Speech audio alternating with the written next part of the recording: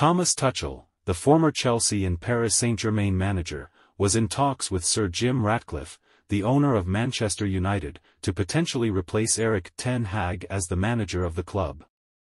However, Tuchel has decided against taking the job, leaving Ten Hag's future at the club uncertain. Tuchel, who has been out of work since leaving Chelsea in September 2022, was seen as a strong candidate to take over at Manchester United, given his experience and success in managing top-level clubs. However, after holding talks with Ratcliffe and other club officials, Tuchel has opted not to pursue the opportunity. The decision is a surprise, given the allure of managing a club like Manchester United, but Tuchel may have had concerns about the team's current situation and the level of investment available to him. Additionally, Tuchel may have been hesitant to take over a team in the middle of the season, especially given the intense scrutiny and pressure that comes with managing Manchester United.